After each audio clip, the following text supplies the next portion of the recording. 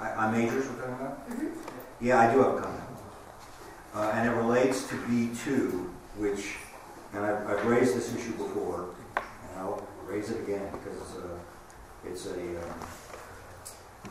it's a serious problem.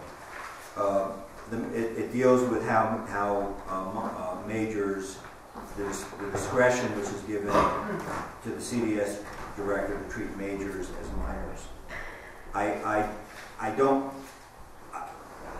I can see situations where that might arise, and I don't object to the CDS director making that decision. I do object to there being a lack of articulated standards to guide that decision, so that the public knows what factors are being looked at, and so there can be a determination, and so that the BOCC knows what to look at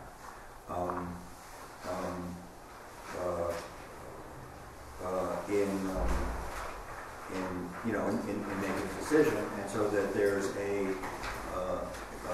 way to figure out whether discretion has been exercised properly. I've suggested standards a number of times, suggested the same standards, and I'll suggest them again.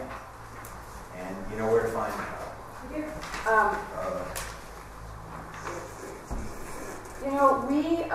And I have to say, this could be, if that's not fixed, I don't know that I can vote to approve these.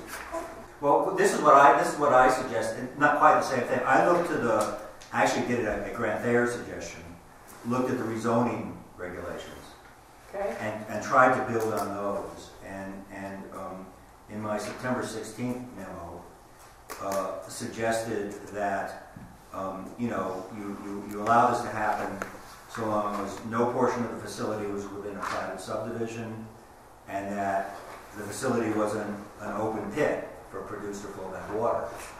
And then looking at things like the size of the facility, the number of residential lots within 500 feet, the impact on surrounding land uses. I mean, it sounds like a similar kind of just general stuff.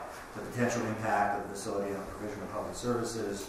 And I listed 10 things.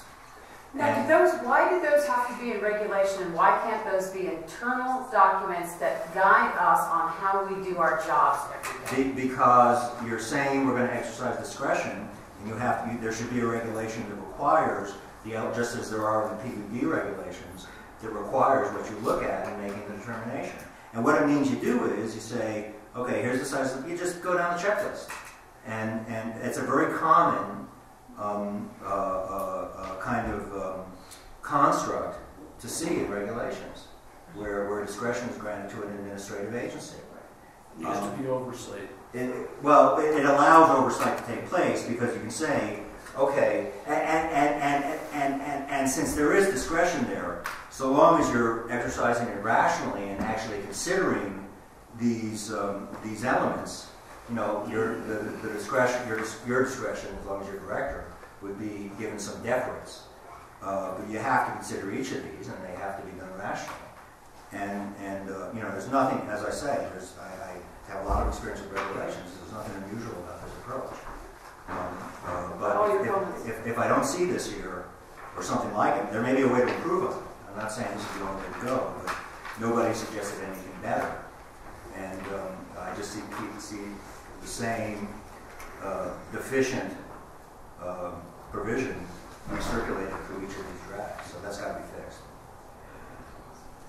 Well, it doesn't have to be fixed, but I'm not going to vote for it. It's not fixed.